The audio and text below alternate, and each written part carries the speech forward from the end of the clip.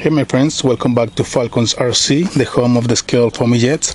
And here we have one of my new airplanes flying right now, which I like to call the MIG-X1. This is actually a project that I was working on for a while already, probably, I don't know, 6 months maybe. I actually built the wing, the plane wing with vertical stabilizers on the side only, and I was trying to do it on an ADF. I put the ADF on the bottom and then put lipo bodies on the top and tried to fly it, but it was just way too tail heavy, and I really didn't want to build a fuselage over here to put the bodies in front, to get my CG right. So I decided just to put it up. Then, like a month or two later, I decided to put a super mega jet on the tail, put just one engine back here, and I did that, and then I put my battery on the front, and that just made the problem worse. I mean, it was extremely tail heavy, worse than when you have the ADF and the battery on the front. So then I put it up again, and I just left it there. It didn't have a cockpit or anything on it yet, and the vertical stabilizers, like I say, they were on the FEM. Then a couple of days ago, I have a problem with my MIG. With the F-15, one of the servos stopped working on it, and the F-15 is actually pretty beat up already. It's you can see the wear on the wings and everything. So I decided to take the engine out, and I had to have another microjet around. So I decided to get this wing back out of the pile of foam and put the two engines on it. And I put a microjet in the front and a microjet on the back. They're actually very old engines. They're probably about a year and a half or 2 years old motors. And well, guys, this actually works very good on it. I went for maiden flight, and it flew nice on the maiden flight. So I decided to come back around and test it again, but I took the vertical stabilizers off the sides and put them in right here inside the fuselage, inside of the body of the plane, and that made it even nicer. It was a little bit more smooth, and the roll was better on it. So I decided to leave the vertical stabilizers inside on the second flight, and just decided to go ahead and paint it. It's actually foam. It's blue foam. It's 2 sheets of foam, 1/2 inch thick, full symmetrical airfoil in it. I just decided to paint it very nice. It's brush painted, hand painted, basically to make it look like wood, top and bottom. The servos are right there, as you can see right there.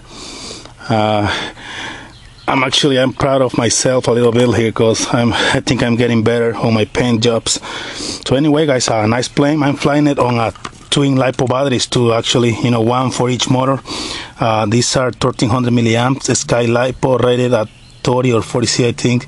Yeah, 40. It says 40 continuous and 80 burst, but I don't think you're getting that much. I really don't think you can really get 80 Cs out of these lipos on burst. But anyway, I'm gonna go ahead and show you how this thing flies. This is gonna be the 3rd flight on it, guys. So wish me luck, and let's hope everything goes nice on it. Okay, guys, we're at the park now, and we're ready to fly an airplane that I designed really, and I actually like to call it MIG-X1. It's all foam, looks like wood actually. I like that. But let's see, 2 microjets from Grayson Hobby with 220 amp speed control. It's going to be pretty fast, so you can watch it.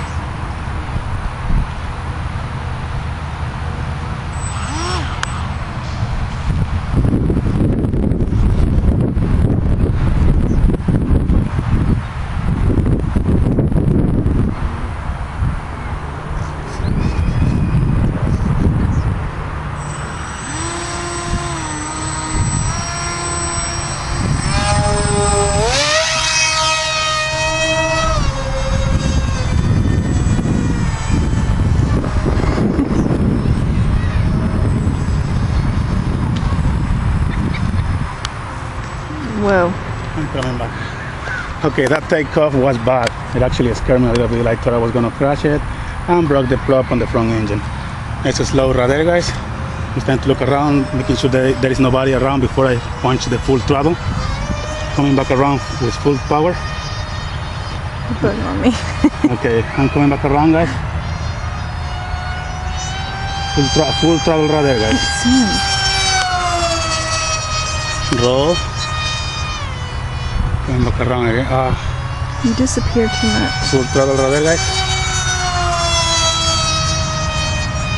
He's pretty fast really, and you know, nice speed on those two microjets right there. It's not crazy fast that you will lose it, but it's fast enough to keep you on your toes. What is that right there hitting me? Do you know? Huh? I can't see it. Okay. Something crawling on me.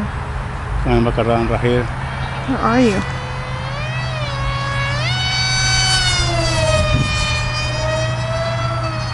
I think I need to put some dual rates on this thing. The elevator is way too touchy.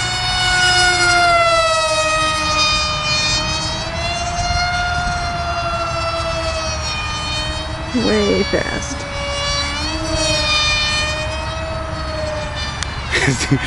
I respond very quick. I need some dual rates and slow down my elevator throw. Exponential on it is good too. Back around again. Are you having trouble recording it? When it comes close, I can see it good, but I can't see it far away. Yeah, it's because it's a small wingspan on it.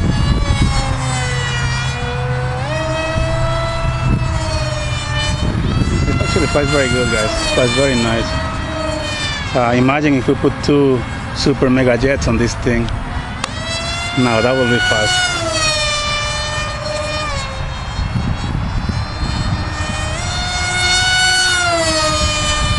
Okay, I'm gonna start to bring it slow right now so we can get it on the camera.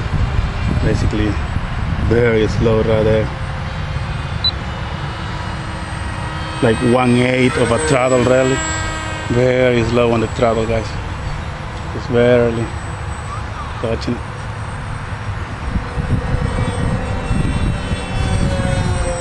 Very easy on the throttle. I won't put it in vert because, like I say, the elevator is just way too sensitive, and I think I will lose orientation too quick on it, and I don't want to crash it. You have a very nice characteristics on a slow fly, and actually, let's see if we punch it, if he will respond quick enough to.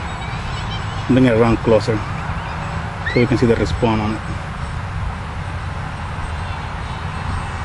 Just punch the throttle right here. Yeah, it's there when you need it. Okay, my friends, I think I'm gonna land it. Landing it is a little bit hard though on this crosswing. So let's see if we can get a good landing. It's biting me. Coming in for landing right there. Yeah, it's on the ground. That's it.